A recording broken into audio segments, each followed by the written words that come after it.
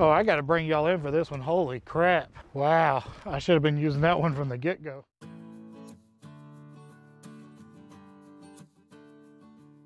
I'm trying to turn my back to the wind. It's really windy today.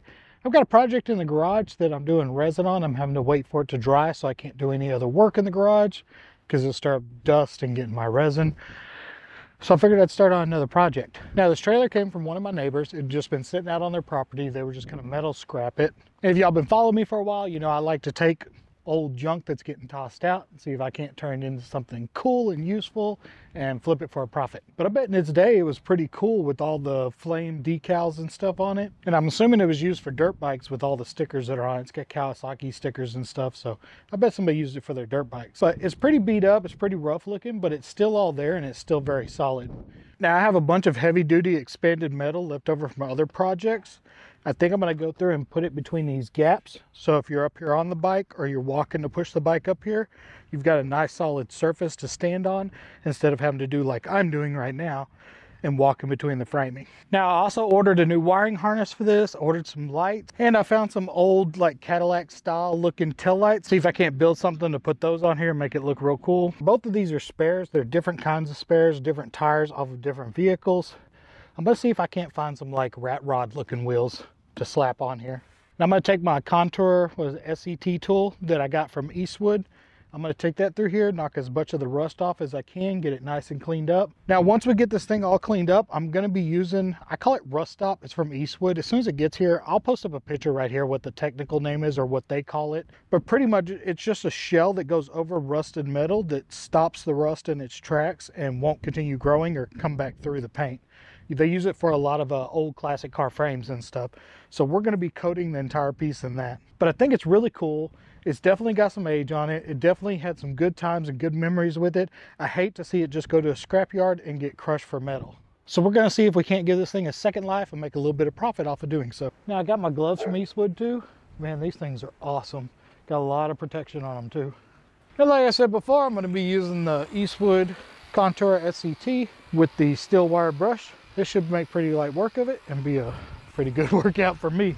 I think got a little bit of weight to it, but man, it takes it off. Oh yeah, that's gonna make light work of it. Now there's a lot of dents and stuff where it drops down. That's where you see me pressing it a little bit harder and getting it at kind of an angle to get in those. Now they do sell these. They're only like 1 inch or 2 inches wide. That would be great right now to get into all these sharp spots, but we're gonna work with what we got.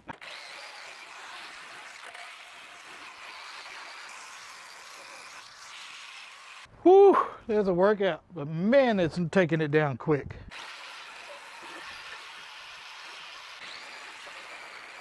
All right, for fun, I'm gonna switch to this abrasive drum, see how it does. Oh,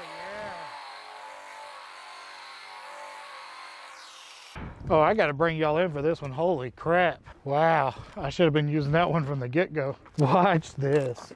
Holy crap.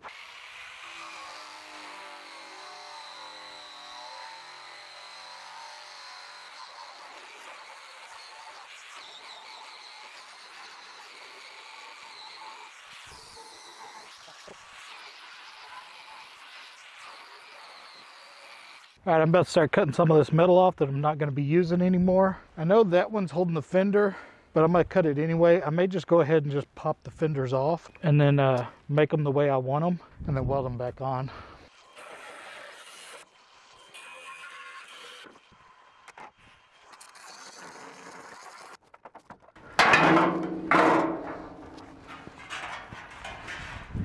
There we go, fenders off. Let's take them inside where we can actually see and get to work on these. All right, ignore my messy background. I've got several projects going at the exact same time while one's drying. Of course, we're working on other ones. So we're back to working on the trailer right now. So I'm gonna attempt to make some funky taillights for this thing. I found these, they kind of look like old school Cadillac taillights. And then I just got these LED trailer lights that I'm going to try to see if I can't figure out a way to use those. If I can't, then I'll just put a regular bulb in. But I'm going to try to put those inside for the actual light. We'll see how that works. If not, like I said, I'll just get a regular trailer bulb. Kind of a old school Cadillac tail light. I think these are made to upgrade on Harleys or something. I just found them on Amazon. So I may just use the lens, or I may use the lens with the trim ring on it, or I may even paint the trim ring. Don't really have a plan, just have an idea. See how we can make it work. It kind of works.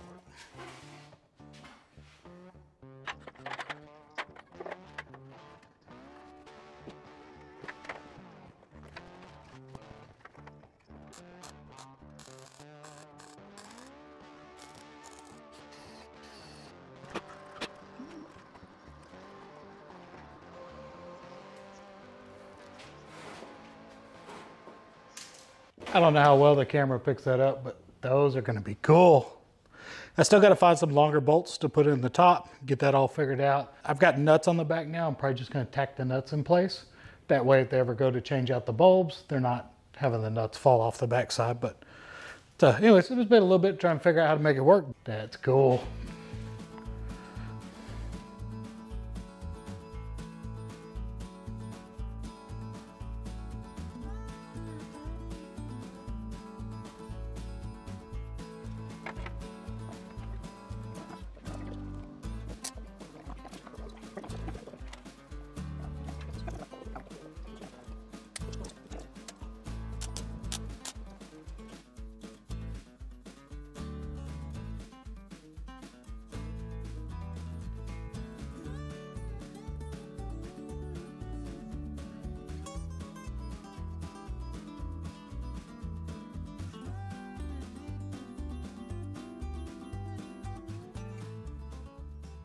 So up to this point, I haven't spent any money on this trailer besides for buying those new taillights y'all saw me install. Everything else I've used on this trailer is stuff I've just had hoarded laying around. Now I did decide to go ahead and spend some money on it. Got a complete new wiring harness for our new taillights. Got new safety chains. And I went ahead and got a new coupler. Brand new shiny coupler on there with brand new shiny chains with a brand new wiring harness. It's just going to add a whole lot more appeal to this trailer that should profit me a whole lot more than the $50 I invested.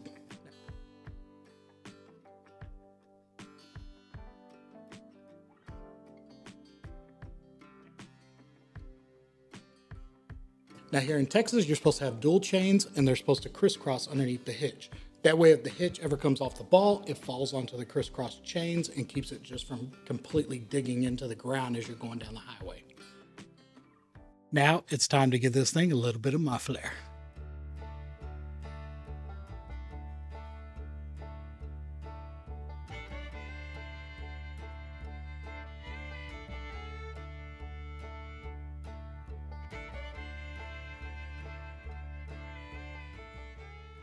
All right, now for the fun part. We're about to coat this entire trailer in Eastwood's rust encapsulator. Now, I've used Pour 15 in the past.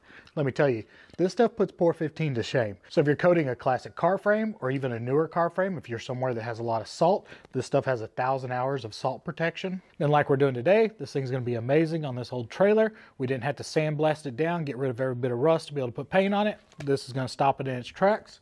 It's going to be great for what this trailer is. It's not a show trailer. It's just something that was going to get scrapped. We're giving it a new life, going to make it usable again for somebody. This is also a great option for metal patio furniture. You got some metal patio furniture, it's starting to pick up a little bit of spot rust. You want to paint it, put a coating of this on it first. It'll stop that rust in its tracks, give you a nice, hard, durable coating, and then you can paint over the top of this whatever color you want your metal patio furniture. Now, I'm sure there's going to be somebody on there watching it going, I wonder how that would work on my smoker or my barbecue grill.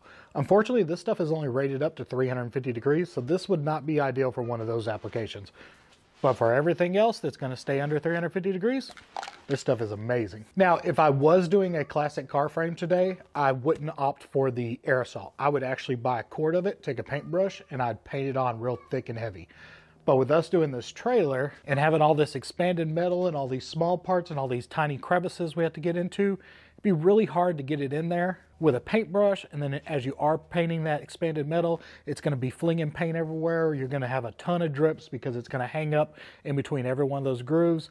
We're not messing with that today. We're just going to go straight to the aerosol, make life easy, put a nice coat on there, maybe 2 coats, should be all good. Now, even though this is the aerosol version, it still applies very thick. It's going to be a lot thicker than the aerosol paints that you're used to using. And it's so thick that it potentially can clog up the nozzle on here. So they drop a second nozzle in the cap for you, just in case that happens. Eastwood's obviously used to dealing with people like me that stop in the middle of painting and then go try to paint again. Their nozzle's all clogged up. They got it taken care of. Good thinking, Eastwood. Now again, this stuff is very thick. It's not like your normal spray paint. It's going to be real thick and probably want to clog up. So spend the time, shake it up really good. go, go.